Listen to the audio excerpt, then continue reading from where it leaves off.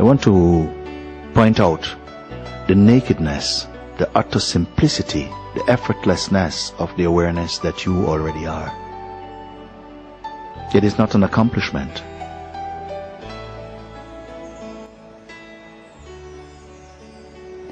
It is only that somehow there is a mistake in the identifying. We are identifying with the I, me. The I, which is the natural sense of consciousness. Nobody can remove. This consciousness is in the body. And this consciousness wants to know itself. This consciousness announces itself in the body as I. The feeling I means consciousness. When you say I means consciousness.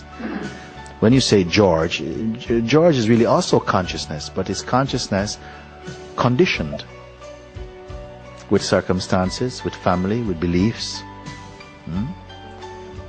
with ideas.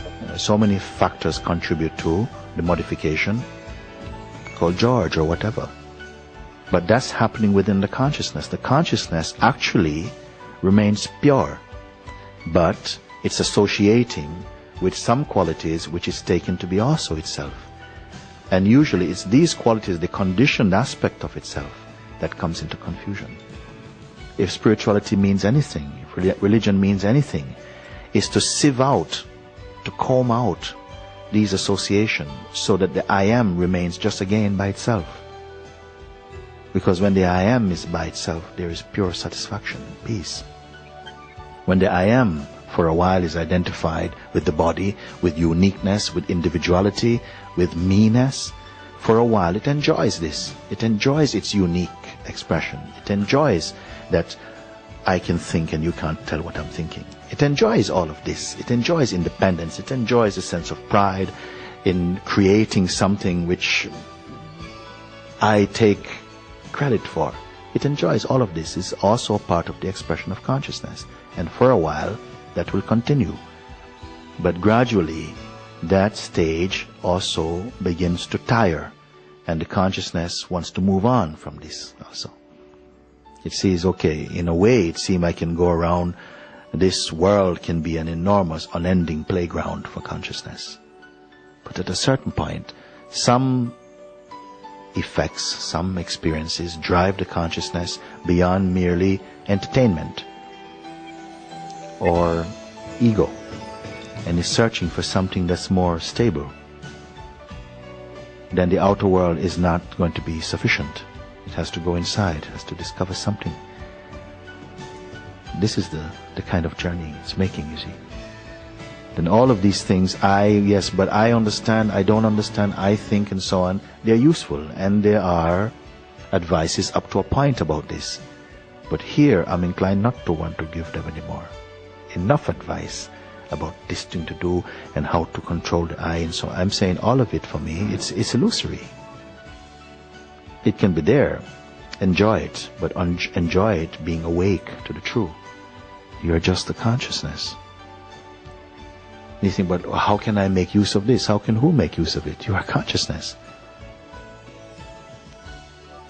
Yes, but that doesn't make sense to me. It's not enough for me, but for you who? This is just a thought arising in the consciousness.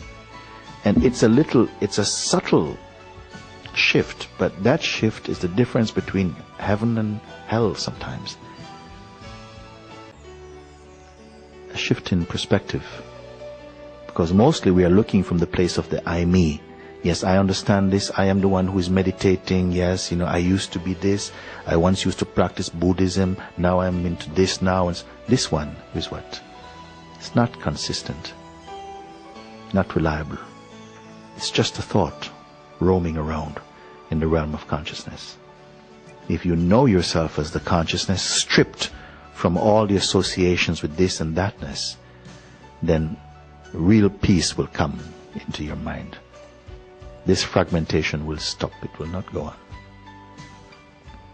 And yet, it's not that you lose anything. We imagine you are going to lose. This is another trick of the mind. You imagine that all of this belongs to the mind. It does not. Mind itself belongs to consciousness.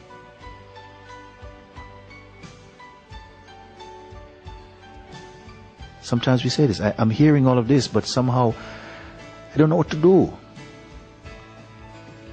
I don't know how to take advantage of it. And I'm saying here and now, even this one who wants to take advantage of it is just a thought. Does it feel, is this a depressing news? So much attachment to this feeling of I, identity, me, who will itself also, one day I hope I will be enlightened. Well, no. You are already that to which even this statement is pointing. You're already this. Wasn't it St. Francis, I think, who said this? What you are searching for is already where you're searching from, he say. We don't get it. Yes. You say, oh yeah, it's very clever, yeah. But you move on. You don't get it.